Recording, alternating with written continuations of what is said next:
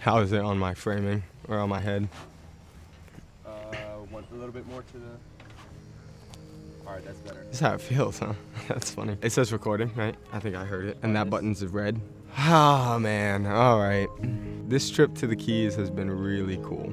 I have seen the sunset every night and the sunrise every day. I think this was a really challenging project. See, nobody will understand that while filming this, we were getting eaten alive. I lost a screw, and the smell here is atrocious. I'm excited to see how I put it together and what this story ends up being like, because really I have no idea. Josh, I want to say I'm proud of you.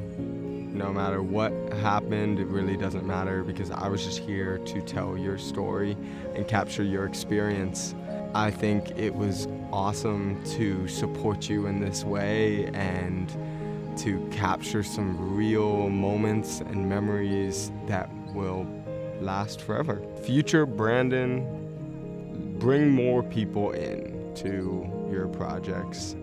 Build a team, because doing it all by myself is draining, and having others to support me will be crucial as these projects get bigger and bigger. So I wanted to take a moment and just reflect on where I'm at currently. I have just completed going through all of the raw footage. I had about 3.5 hours of raw footage, and I went through and I found a good section, and then I cut that section and raised it to the second track. And I also did that with the interviews. So I listened through, found a good part where he says something valuable. This is an organized timeline of his race. Here's just shots of his crew. Here's shots of just him running. And then for the interview, I have it grouped based on topic. I don't even have a song yet. I don't know how I'm gonna start the video. I don't know how I'm gonna end it. I don't know the general plot. Where I'm at right now is a whole lot of a blank slate. You see this black screen right here? This is what I have. I have a black screen, and I have nothing on my timeline, nothing at all. And when I hit play, absolutely nothing happens, because there's nothing there. And I'm gonna turn this into a video. I'm gonna turn this into an engaging video. This black screen, this empty canvas, will be an engaging video that hopefully connects with people emotionally from this black screen and absolutely nothing on my timeline. Oh my gosh. Okay, so I don't have a black screen anymore. The first few seconds are always the hardest, because you're setting the pace for the film. I don't even know how I'm feeling about the music choice. I don't know. Everything is all kind of in the air. I'm just like pressing all the buttons to at least have something out, you know, like drop my ideas onto the screen and then just see how they play out kind of thing. It's so funny because you watch it and it's just like, oh, yep, there's a video, but that took me so freaking long. I don't even know if I like it. If you watch a video and it engages you, you will never know the amount of effort that went into it. They're looking through all the footage and finding the best parts. Like, I have hours of footage that I'm looking for, and I'm trying to just find a good part that people would like and that I like. I just don't know how I want it to start, man. That's the hardest part. Honestly, I think that's a pretty good start. I feel like it moves pretty quickly. It goes from thing to thing. 3 Feet Forward, featuring Josh Fisher, produced by Lead Star. Bow. That last one, produced by Lead Star, holds longer than the others. We'll see kind of where we go next. I have like a few different songs that I can choose from, and I think this is a decent start. Today, when I first started, I was gonna just like scrap it and just like find a new song and restart. When I started looking for a new song, I just couldn't find one. Like, I ended up coming back and watching this, and I was like, you know what, it's not terrible. Hello, I'm feeling alright. Okay, so we have the intro completed. Alright, this is the hook. The catching your attention and making you be like, oh, this is a cool energy and professional. Oh, this is cool, and like showing you a little bit of the struggle, a little bit of the, you know, the grind, but not showing the fact that he like didn't complete the race. It's like, yeah, it was a grind, but not showing it all, right?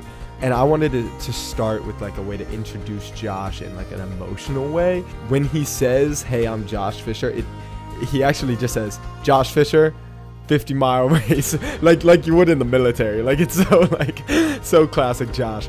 I personally like really like this part. Like, it comes in and it fades in and he starts talking. The music is slow and it like builds. I've really like tried to pace it with the music. I think it's pretty powerful. I am not quite sure where I'm gonna want to go next, but I never really know where I'm gonna go next, so I'll probably change the song soon after this one, and I want to actually start incorporating the day of dialogue. So I've now worked on it for about 3 hours today, and I don't feel like I've gone forward. I had this whole section over here that I've taken out. I just don't know how I'm trying to start the actual story. Like, I feel like I've made 2 intros. That's what it kind of feels like. Now it's like, where does the story actually start? When you just watch this and you don't hear the backstory, you don't know what he's doing. Yeah, you're starting to get a sense of why he's doing it, but like, you don't know what he's doing. I don't know. I think I'm also iffy about this song. I'm iffy about how this one ends. I just don't think it's super great. Maybe I need a better song for this next part. I really don't know. I'm kind of stuck. I'll have to figure it out at some point soon.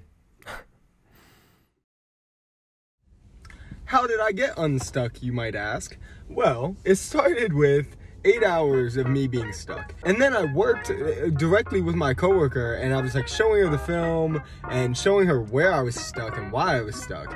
The turning point was when I said, let me just show you my options. So I played the different options, explained them out. When I saw her kind of vibing with the second option, now I was like, okay, yeah, I kind of like it too, now that I'm thinking about it. And then I placed something. I just put something there, and then I got unstuck, and then I just grinded through it, and then I knew it would flow once I figured that out, and I think it's like better than it's much better than I had originally, so I'm really happy with it. I'm proud of myself. So here we are. We have a complete first episode of That's Leadership, and I am really proud of it. I think it does a really good job like telling the story in a concise way. The way I see it is there's like 4 chapters. There's the hook chapter here.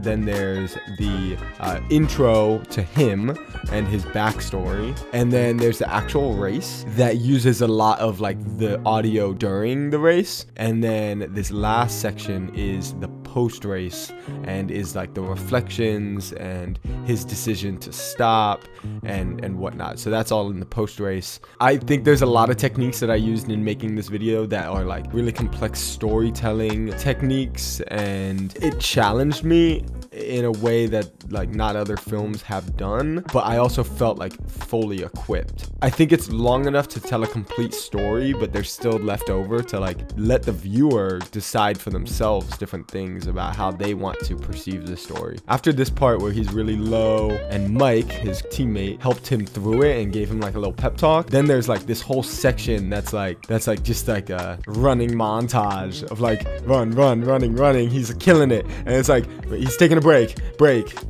running. Like, I think it's cool. I really like this section.